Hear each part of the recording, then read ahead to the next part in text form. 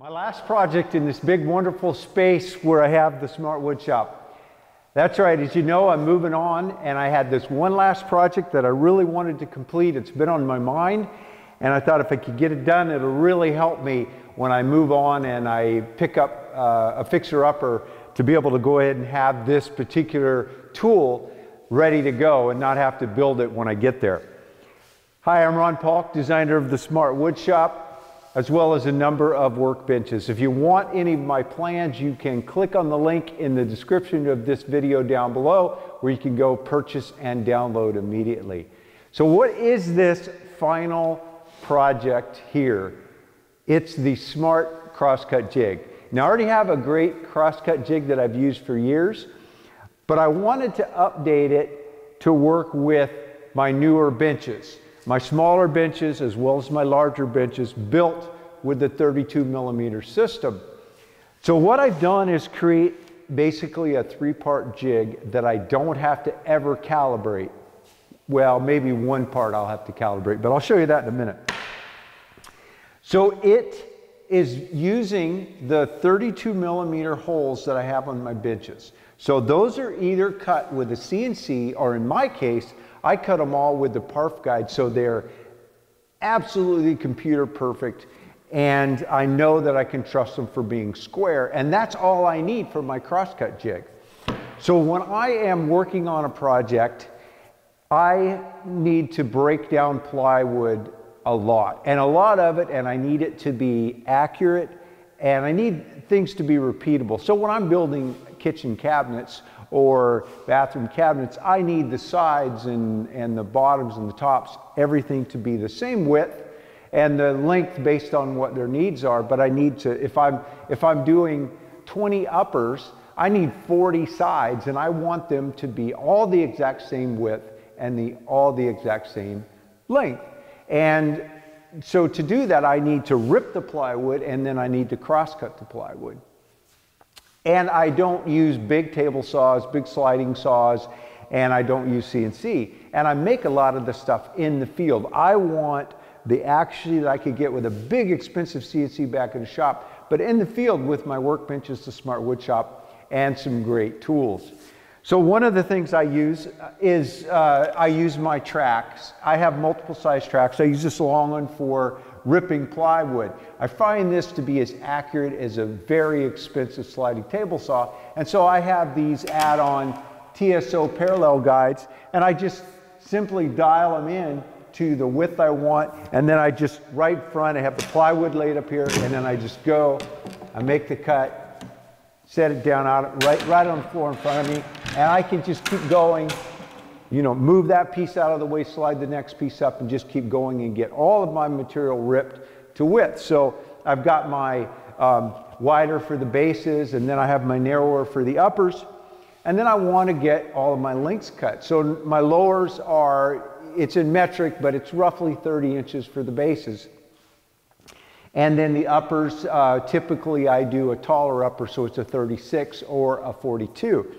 And so I want to make all of those cuts. And you know, tape measuring and cutting with the tray, it would just be, no matter how accurate I measure, you're going to be off and float a little bit, so I want it repeatable.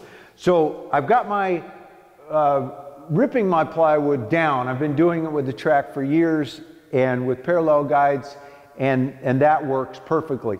My crosscut jig has worked excellent, but I just wanted to have it be a little quicker to set up. I don't need to calibrate it, and to work with these perfect 32mm bench dog holes that I have on all of my benches. So this jig, I wanted it to work with my small benches, my large benches, just put them on and go. And so it's pretty simple. It's a three-part, and I've got a stop built for it. That's the third part. So what I do is take this rail, which gives me the T-track is acting as a stopper fence to put the board against. That's my one square point. And then the stop block is just a simple block with a dado in it, and that will fit right into the T-track, and then I can read right off the tape measure I've put on here, and I have a tape measure that's both metric and imperial. And so I can just slide this along and read right off the body. And because stops need to be adjustable, one, when you're setting them up, you get it really close, but just that micro adjustment. So this one was real simple. I just put a screw in, I pre-drilled, set the screw up, and I set it up far enough out that I could screw it in or out. So I could move it just a little bit and really dial in the stop. So it's a simple block with a screw in it, and that's really all it is. And I just move it along and set it right on what I want to cut. And I've already calibrated that. That's the one calibration, and it's ready to go. So the way I would set it up is, you know, I'd have this stored in my trailer, and I'd pull out these 3 pieces and put this piece on, and I've set up the holes, I've dialed the holes in to work with all of my benches, and it doesn't really matter if it's out a little further, a little closer, it's just this 90 degree that I want.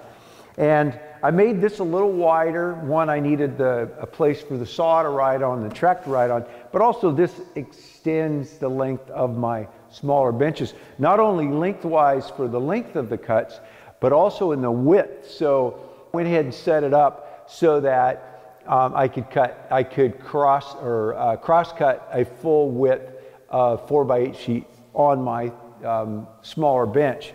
And obviously the bench dog holes, they're hanging out in space. They would, on my bigger bench, I'd drop my stop in there. But in this case, what I've set it up to do is I can drop the bench dog in out there for the rail to go against. But to hold it square, I would go ahead and just drop in a bench dog here, line everything up, and then I cut between 3 of the holes, I cut a couple of dados, and that is just so that once I slam the bench dogs in, which is like, I'm using these UJK Paulk dogs, and you could use any bench dog. But basically, I like these because they tighten in once you put them in. And they're very snug, so they take a bit to get them in. You have to sort of work them in, but once they're in, you tighten them down, and they're very solid. So with the other one, I can go ahead and fit one of these in. I just need to drop it in.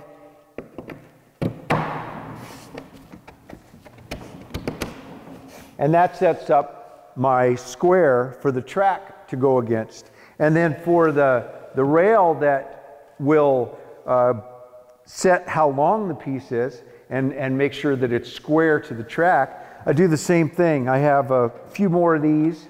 And then on my smaller bench, I can rip, in this case, I can go up to about 26.5 inches before I run out of bench dog holes to square it up. So what I would do if I wanted to go wider is I would go ahead and drop that bench dog in, get everything square. That's all I need to do. I don't need to calibrate. That, putting those bench dogs in place squared me up, and I actually have an extra one. I probably don't need this in the middle. It's just a little more stability. So I could probably do it with 4 bench dogs. But once I have this squared up, then I can just take a clamp, and on these middle ones here, clamp it so that I know it's square, and then I can pull this bench dog out, relocate it to however wide I need to go to do 48, and then my track can have enough spacing between those bench dogs for the wider material to go through. And then to use it, I just throw these sacrificial strips, which I always have with me. I use them a lot for a lot of applications. But this will support the material. They are the same thickness as the crosscut jig. And then I just grab whatever plywood I have and put it up tight to the T-track and then run it to where the cut needs to be. So if I want to cut a piece at 35.5, or let's go millimeter, go 900. Then I just butt the material up to that and the track.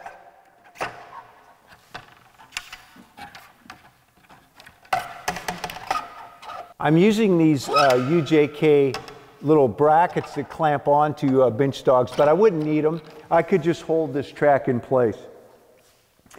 But then I can make my cut. I have the saw set to the proper depth, and it makes a small kerf in my crosscut jig. That's intentional to get a clean cut on the bottom.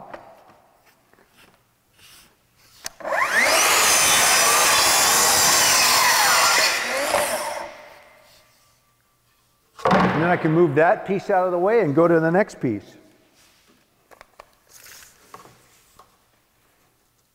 And perfect, 900, 900. So not only is it the right length, but it's perfectly square.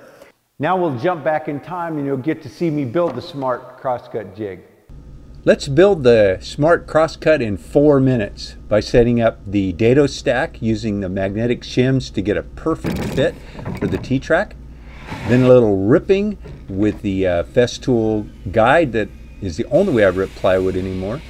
Then I'm going to break it down a little bit more, and then a bit of cross cutting, and then a little miter saw, and I have my 2 main pieces cut to length and width. Then I'm going to break the edges down so that everything's nice and smooth. And now with the dado stack setup, I was able to cut the dado quickly to fit the T-track, and then dragging out the Harf Guide Mark II. This thing is fantastic. I don't know how I've lived without this to make the perfect 32mm layout of the 20mm holes. And of course I'm doing them on 96mm, a multiple of 3, and probably a lot more holes than I need, but in the future I'll have a lot of flexibility if I find that I need to make adjustments that I'm not thinking about ahead of time. So I just went ahead and ran them end to end. Now I'm cutting a little dado, connecting 3 of the holes with the dado, shallow dado, and that's just to give room so the clamp will drop in flush the way I showed you. And then I'm using the little UJK chamfer tool, and this cuts a little chamfer around each hole with a blade, real easy to use. And then their dogs that I'm using that tighten down, they have a little option to set them up with a little chamfer collar, and that collar then drops in flush. So I like that a lot. The T-track now I'm installing that I get from Clampview Systems. And here I am using the same dado stack setup to make my stop block. I'm testing it here, a little fine tuning. I got to make sure it'll slide past the bench dogs. So there's been a little modification. Once I got in the shop, I designed everything in SketchUp, but I needed to fine tune everything and make it work in the real world. So figured that all out and went ahead and cut it to the right rectangular length and width with that dado cut in it so that it'll slide, fits right on the T-track nice and tight so it won't pivot. Then I'm drilling the hole to mount the screw for the hex head bolt that fits right into this T-track, and of course the hole kind of to the edge there for the micro adjustment. Very essential. You don't want a stop block you can't adjust. Then I'm using my very favorite peel and stick from FastCap. This is the metric and standard version. Doing more and more of my cutting with metric. I'm finding that it's a lot easier as I get used to it, and it is very accurate. None of this, oh, it's half a 16th or something like that. And then peeling back the tape and getting it started, sticking it on just a little bit and double checking my cut. I had cut a piece to an exact length and then set my stop up for that and then put the tape to that. Once it's stuck on where it goes, then peeling off the rest of the tape. And of course I still have that micro adjustment if I find that I'm off just a little bit, but as it turned out it's set up perfectly and I did not need to adjust that screw, but I do have that for the future.